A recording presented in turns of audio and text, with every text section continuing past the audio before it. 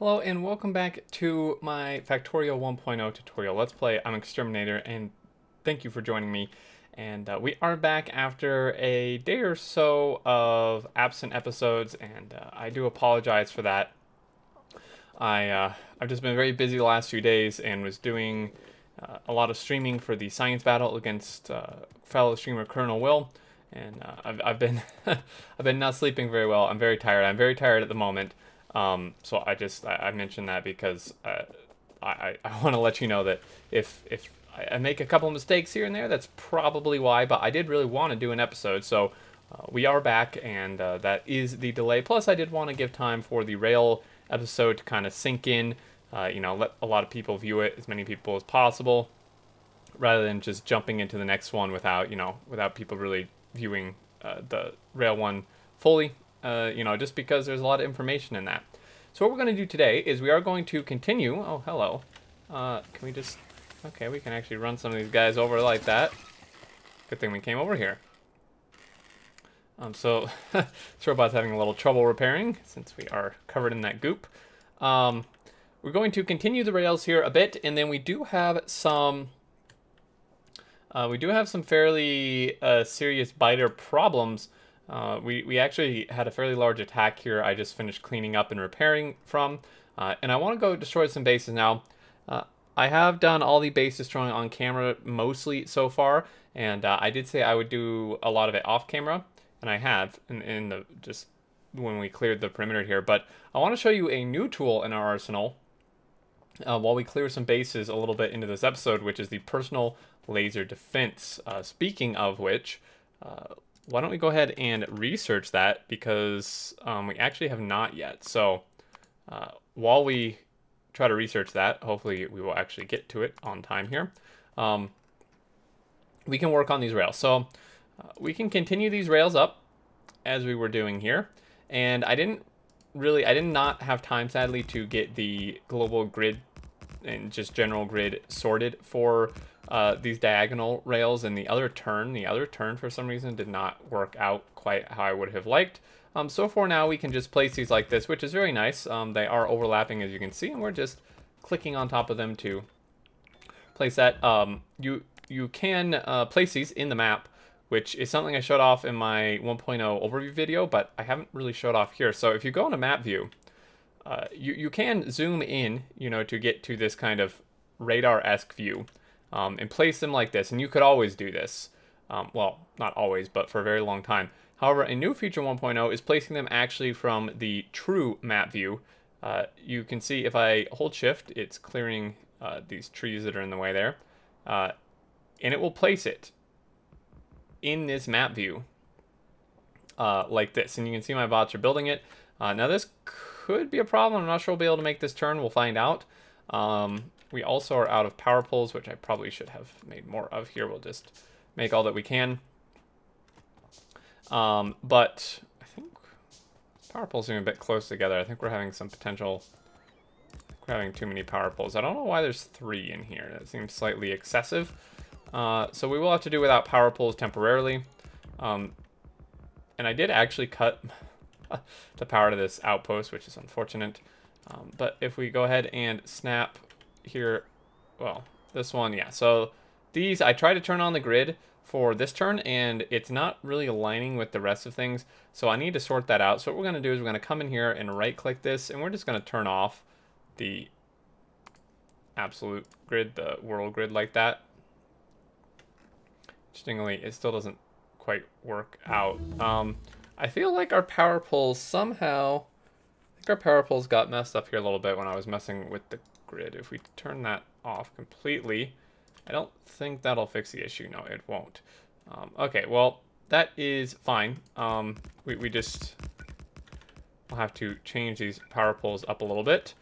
Let's go ahead and just do that. I'll have to fix these. It seems, I think these got off a little bit. Okay, I actually moved them. That's the reasoning. Is when I was messing with the grid, I moved the ones on these diagonals, I think, to try to make the grid work, and I'm pretty sure that's what threw us off there on that power pole alignment. But what we can do here at this point is we can, well, we can somewhat work with this. This, again, not everything's aligned to the grid. It is slightly funky, but we will place, well, we'll somewhat place this. We'll go ahead and place that, and we'll go ahead and get rid of these ghosts right there. So there's a little bit of revamping to do here, but we can go ahead and just clear that. You can right-click on ghosts again to clear them. And this part's a little finicky with our power pole connections. Again, there's some fixing to do here. Now, one thing, I don't think I've showed you this, is you can manually connect power lines, actually. And it may just not show them simply because they're I'm not entirely sure what's happening here. But you can actually connect wire. So once we get these placed, you can manually connect wire, which is pretty interesting. So, but now this is lined up. So we would need some cliff explosives here, which sadly we do not have on hand currently. Now we could line it up with this, of course. That one would be a little hard to tie into. I think what we're going to do is we're going to build this straight out like here. And then right at this section here, we're going to build a T-junction. So these robots are, of course, they're hanging there waiting. So this is one slight issue with robots, is it's assigned the task to have the robots throw the cliff explosives here to robots other than these. And obviously we do not have cliff explosives currently in our possession. So what's going to happen is these bots will just sit here and wait forever until other bots come and do it. It would be cool if they were smart enough to, you know, not go and place the rail until the cliff was blown up, or to realize that they can't place it and then bring the rail back. But that might be probably a bit too much for the game engine to handle. What we're going to do here, though, is we're going to grab some steel, because we do need that for some stuff here. I was going to say for power poles, but we actually have those automated down here. Go ahead and grab that. And we are nearly to our personal laser defense, which is fantastic. Just go ahead and grab 25 of these for now. And the other thing we're missing at this point for ourselves is some cliff explosives. Now, I'm not sure I've actually made explosives yet. I've not. So we're going to have to take a little bit of a detour here. Explosives, luckily, are quite simple. They require water, which we already have here. They also require sulfur, which we already have, and they require coal, which we already have. So it really, at this point, is just a matter of setting this up. And I'm going to take the lazy way out in this case, and I'm going to build them here. Primarily, oh dear.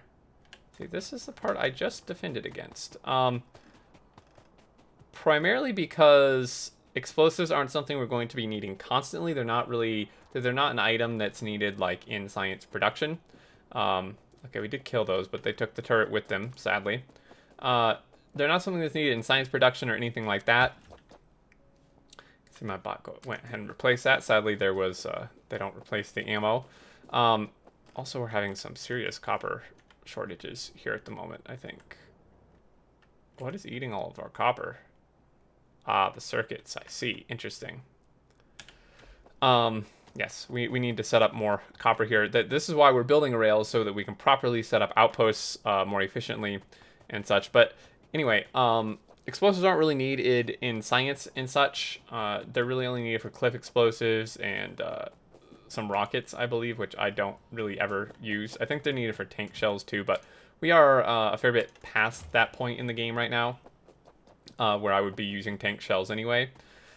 So I'm fine. And this is backed up. So I'm just explaining, you know, to you why in this case I would find this acceptable, rather than doing some sort of proper setup for this. You know, the fact this is backed up, and also the fact that we really don't need many cliff explosives, or, well, hopefully we don't need many cliff explosives, but we don't need many explosives that we can go ahead and do it like this. Plus, it's very convenient. Sulfur's here, the water's here. Everything is set up already for this. And we'll just go ahead and we'll cap that at 2, because cliff explosives do take 10 explosives, which is a fair number. It's going to take a minute to get that. And we do have the personal laser defense finished. I think what would be worth researching, though, is some damage, because the damage well, it affects lasers. I think it affects personal turrets. I remember at one point the devs saying that it doesn't, but I feel like it kind of does.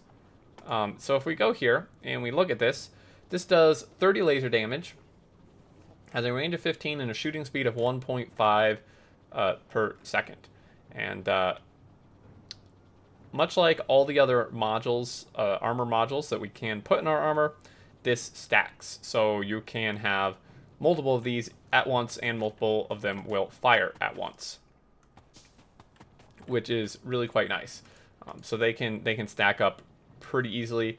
They are a fair bit expensive. While we're over here, let's go ahead and grab some batteries. They are backed up. You can actually grab them directly from the plants here because they do keep a bit of a buffer inside there. Also, let's do that because we actually don't have laser turrets automated quite yet at this point. So we need to actually be making those by hand, which will take a little bit of time. So I do want to... almost no copper here. This is really quite unfortunate. I do want to get those handcrafting. Go ahead and grab those. And then lastly, we're going to need a large amount of steel. Laser turrets do take quite a bit of steel here. So we can make one of these. Looks like we're potentially missing batteries. It looks like... So I didn't actually grab enough batteries, interestingly. And we'll start with 2. Okay.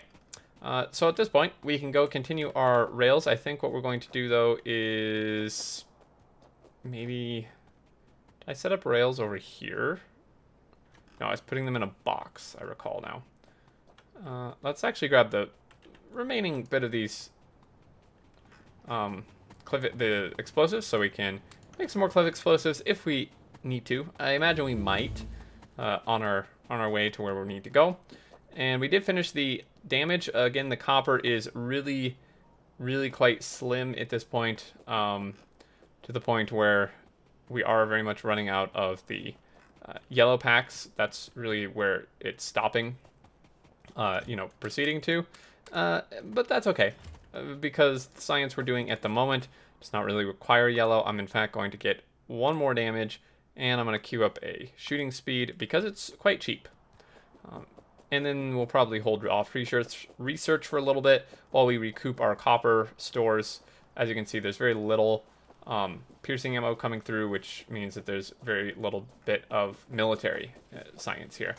And I am just going to collect my robots here. Come on, guys. Try not to pick up the belt there. Okay. So we will proceed onto these rails, and I do want to show you a T-junction and the signaling for that. And then we will go test out these laser defenses. As you can see, it's taking a good amount of time. Now, hopefully the robots are efficient with their cliff exploding. It's questionable. I'm not entirely sure why that one required being marked. Maybe it just didn't think it was going to use a cliff explosive that efficiently. Okay, so these are connected. It's interesting it doesn't show the copper wire connection for the actual power transfer in the blueprint. I suppose that's just assumed. Now, this one is missing the red and green wire. Much like copper wire and stuff, you can connect these red and green wires manually if you would like to. So I can take this and just left click here, and then left click here, just as if you're connecting it to an inserter or a box or anything like that. And do the same with green. And if I don't hit Q to clear my cursor, I can actually just continue on. You can see it's already in my hand, and it will just kind of continue on here from where I last did it. So it's quite nice. I really don't think we'll be needing the circuit wires, but place them anyway. We are missing the green until this craft queue is finished. Let's go ahead and do this. I think hopefully we can get through here without needing more cliff explosives, but it looks like we may actually need more rail signals. Looks like we're being attacked again. Yes, it's definitely time to go destroy that base. Gonna hold shift again. Make sure we mark those trees for deconstruction automatically there. This one robot is out of power, unfortunately. Go pick him up. And I'm just gonna pick these guys up, try to expedite the process here. And right around here, what we're going to do is we're going to build a T-junction. And just for time's sake and resource sake, I'm not going to continue the 2-lane system out here. We will eventually. We will have a T-junction, which just inherently is 2 lanes the way I've built it. And continue the 2-lane system out here and then split off 1 lane here for this outpost. But for the time being, we're just going to have 1 lane. And I'll show you how to turn that 2-lane junction into 1 lane. It's luckily pretty straightforward. Looks like maybe 1 more place of the blueprint. Oh, something in the way, I suppose. And there we go. So I want to go retrieve some more signals before we proceed, just because we will need those. Okay, so now that this is all placed and ready to go, we can go retrieve some signals and then place the T-junction here. And I'm going to attempt to line it up the best I can with this line. We may have a little bit of a weird, finicky, squiggly line there, but hopefully, you know, for the connection, but hopefully we can avoid that if at all possible. Okay, so let's go ahead and collect more signals. We could grab some chain signals as well while we're at it, I suppose. And probably some more power poles. All right, so this T-junction is our blueprint right here. Again, this is one I have not messed with for the actual grid, the global grid or anything like that. So we will just try to align it normally, which is what I did. This is what I always did. This is what everybody always did before this 1.0 feature was introduced. So we have this line, and I'm going to tear some of it up because it will be in the way of our initial placement for this T-junction. This power pole might be as well. We'll have to see. This T-junction is quite large. Yes, it will be. We had already cut power there anyway. Okay, so what we do is we take this T-junction and we line it up so the power poles meet. And sadly, we are not... Oh, we are... we are exactly 1 rail off there from lining up, which is quite unfortunate. So we may have to redo things a little. I, of course, could line it up like this, but it really is supposed to overlap on the power poles perfectly like that. And I would like to have it continue as such. So we're going to place this down. And I'm actually going to turn off my robots for the moment. The reason for that, well, no, I have a better idea. The reason for this is I wanted to manually place the signals so I can show you the signaling here. So instead of turning the bots off, I'm going to place all my signals in that chest. They can go ahead and place, the robots can go ahead and place the rails and the power poles and such as they please. I'm going to go ahead and pick this up. This one was flashing because it was in an incorrect placement. Now that I have placed these extra rails here. Same with this one, and I will go ahead and explain that. Okay, well, that one can just stay there. So when they flash like this means that it's, you know, that there's something incorrect about what it's reading, you know, in front of it in the rail grids here. You can tell this if you go to pick up a signal or even use a ghost. The issue we're running into is based on the color coding we can see here, is this entire section from here throughout this entire junction is all considered 1 rail block because we don't have any other signals placed yet to separate the blocks. This whole thing is counted as a rail block, which is, as you might imagine, causing issues. Typically when this flashes, this is an indication to you that there are signals missing somewhere because it's reading probably a whole section is a rail block that shouldn't be. Now, one unfortunate bit here is that due to rails being the way they are in the sense that they work on 2-tile grids, 2-tile increments, we cannot actually connect this rail to this one. The turns don't allow us to do that.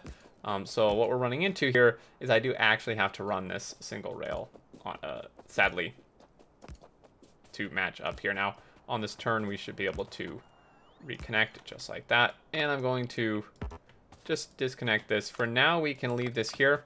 Again, with just this being a single outpost and train here, we can have this be without signals. I will, of course, need to pick up the second line here.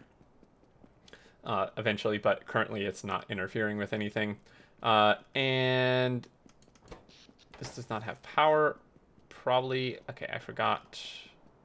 Actually, not entirely sure why this does not have power. Where did we lose power? So we can, one thing we can do here is we can click this button, electric networks. This will show us where our power is cut. And the reason, obviously, is, well, because we have no power connected here. I didn't actually do anything with that. So, I don't know what outpost that was. Was that coal? Hopefully we don't run out of coal in this process. I'm just gonna... So the outpost will be running now. However, we don't have anything coming in. We do have a fair bit of coal. We're really not using that much coal there, so that should be fine for a good while. We did finish that research, and I think I'm going to go ahead and leave that be. Also, while we're at it, I am going to make... I think I'm okay with 2 shields. So what we've done is we've now connected this up. And there's a few things that we need to take into account with our signaling. One thing is realizing which rail direction we've connected this to. So this is on the left side, which based on a right-hand drive train system, this is going this way. This is going from north to south. And like I said, we're going to connect both these lines to here just temporarily. Ideally, we would have this be a 2-lane continuing down and then have it just split off one here. But knowing this, we need to do some signaling. Just like with our straightaways that we showed in the last episode, we need signals here to indicate that this is in fact going south to north, going upwards in a right-hand drive system, and then we need a matching signal to indicate this is going the other direction. Now, when you merge 2 lines onto one, what we actually need here is we need a signal on each side directly across from each other, like this, because what this is doing is this is indicating that we're going from a system where it's just one direction on each lane to a bidirectional system on one lane. So we're saying, okay, this lane here that's going this way, and then also that's going this way is merging into one lane, which allows you to go both ways. If we don't have one of these signals, if we only place one, the system won't work because it won't be able to get out, because this train is not told that this is a lane that allows it to go both directions. So that's why we need that there. Now, in terms of the signaling, we have a bunch of signals placed here, these ghost signals. And I call them ghost signals because they are ghosts. And this is where I want to cover the rule that I learned, the little, I would say it's a fairly soft rule in regards to its, not everyone doesn't necessarily follow the rule, but the idea behind this signaling rule is correct signaling, and this is what has allowed me to learn signals for junctions and in general and place them correctly, just by memory. And that is that in a junction, it could be a T-junction, it could be a 4-way junction, just anything where you have rails crossing and stuff, that would be a junction. Chain signals need to go before rail crossings, and rail signals should go before or where rails merge.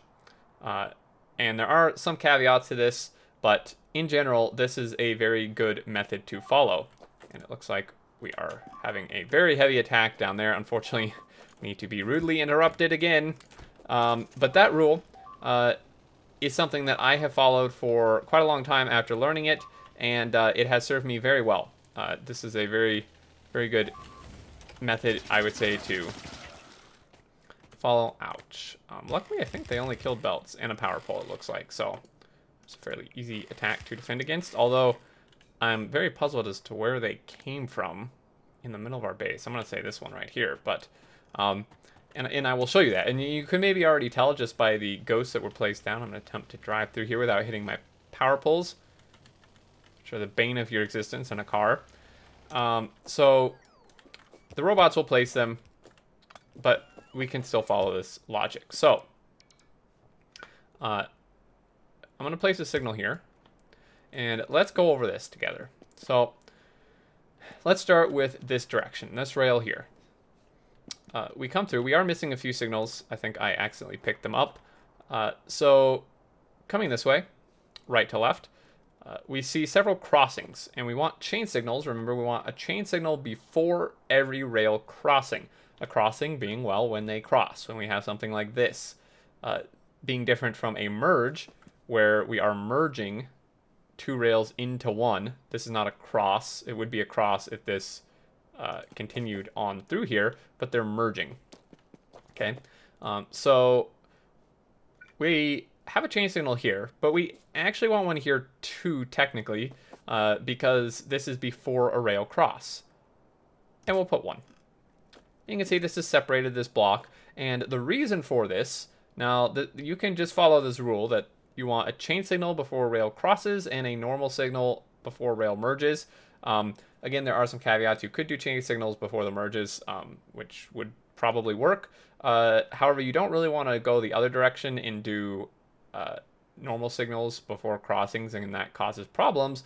Really just based on the example I showed last episode, where these chain signals, the reason we put a chain signal before a crossing is because this chain signal is going to look all the way ahead, and you know, it's going to say if there's a train in this section, we actually want to stop. Imagine this is a locomotive. We actually want to stop this train here. And why we want to do this is because if we have another train, imagine I'm a train, coming down this rail, we want him to still be able to go through this T-junction this way, right? We want him to still be able to go through here, which he can. And that's the point. If we had these all be normal signals, these two right here, what would instead happen with those being normal signals is, since the normal signals only look into the next block, this train would come and this train would stop right here. And obviously with it being more than a one length train, you know, again, imagine this covering this junction now. What this is going to cause is, well, it's going to block this as it was, but then the train would also be extending here, and it's going to stop any other trains from being able to use this junction. So it's just going to completely halt the throughput of this. And that's why we put these chain signals, because this chain signal is looking to this one, which is looking to this. And that is, you know, that's why this allows it to stop the train back here. And the same applies for all of these crossings. So the same applies here. We have a rail cross, we put a chain signal. We have another rail cross, we put another chain signal. And this is going to achieve the exact same thing that we just discussed. And then on these merges, we have a signal before the merge on this line, and on this other line that merges in, we also have a rail signal. Again, you could make these chains and it would probably work just fine. And the reason, obviously, for this is just so that we don't have, you know, me as a train coming through here, and then another train coming through here and colliding, is basically the reasoning for this. So that's why we have those there. And then, again, chain signal, because there's a cross here. There's another cross here, so we put a chain. And then there's a merge, so we put a normal signal on this section of the merge and a normal signal on this section of the merge. Again, there's a merge here, so we put a chain or a normal signal here. Sorry if I said chain signal, but we then put a normal signal here as well. So hopefully that makes sense, and that is a rule you should be able to follow without much issue for any junction. You know, it could be, like I said, it could be a T junction, it could be a four-way junction. There's all kind of different junction designs. Just having this rule of anywhere there's rail crossings, put chain signals before that crossing. And anywhere there are rail merges, put a chain signal before that. So hopefully that helps you out in your signaling. Again, we will cover that just every time we do it. Now, to end out this episode, let's go destroy some bases, and I want to demonstrate the personal laser defense here. So I'm going to go ahead and grab a shooting speed. I don't think it will be done by the time we get there. I should probably grab some iron too, just in case we need to, I don't know, make something.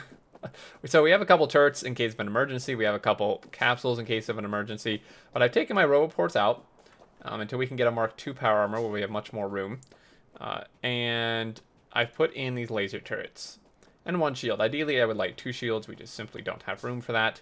And you don't have to click any buttons. The nice thing about these is you don't have to do anything. As long as they're equipped and you have power, they will pull from your battery first and then your power source. You can just walk up and they will shoot anything in range, as you can see. Now, these are quite good, and at times they can make you seem invincible if you have them set up properly and enough research. But still keep in mind you take damage just as you do any other time. Now, again, moving is important, especially for spitters, because of course we want to avoid all this.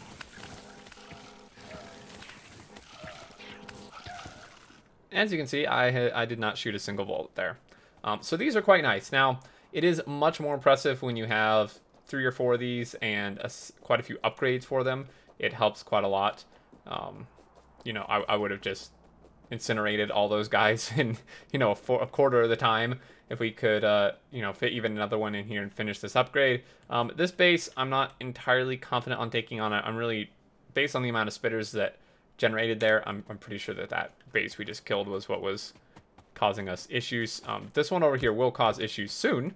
Now, I think to close this out, we will have a little fun, and actually we probably could take on this base because your laser turrets, your personal laser defenses, will work in a vehicle, which is a fantastic feature.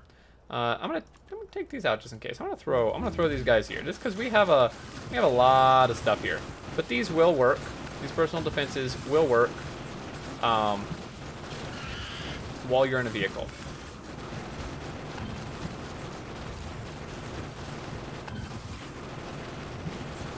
And I think I may need to abandon the mission here for a second to repair my tank. Perhaps not. We may actually be able to finish this off. Looks like we barely did. And I'm going to just let my lasers finish the job here. Fair bit of damage. Okay, so we did get some large spitters spawning, which is a bit frightening. Those will do a large amount of damage. And there we go. So combining that with the bullets in the tank, or tank shells if you choose, and ramming the bases and worms, we made fairly quick work of that base. I was a little worried there we might not make it out with our tank alive, but by the skin of our teeth we did here, skin of our armor. And I think this is a good place to call it. That one was not quite in the pollution, but it's a good demonstration of the power and you know, just kind of preemptive clearing there as well. So there we go. We got the rail run. Of course, I do need to actually hook up the section here to our delivery, which should be pretty straightforward. Just gonna come hook this up, and I will do that on episode because I do want to show you the signaling for that, where we just tie the one lane in, and temporarily we will have a much better system, a stacker and stuff later on, which we'll cover. But hopefully the junction and signaling made sense to you guys here and was helpful. If it was and you enjoyed the episode and did find it helpful, like is much appreciated as always, so it can help other people come across the video and find it in the series, and hopefully find it helpful and informative as well. And if you're new to the game, you know, hopefully this helped you not have as much trouble and frustration with the rails, and I hope you're having a fantastic time with the game. If you're new to the channel, I give you a welcome, and if you aren't subscribed, feel free to subscribe to keep up with all the new content that's coming out. Spotlights, discussions, news, the series, stream footage, etc. And I believe that will do it. As always, guys, thank you so much for watching. Please leave any questions and thoughts you have down below. And until next episode, I look forward to seeing you all, and do take care.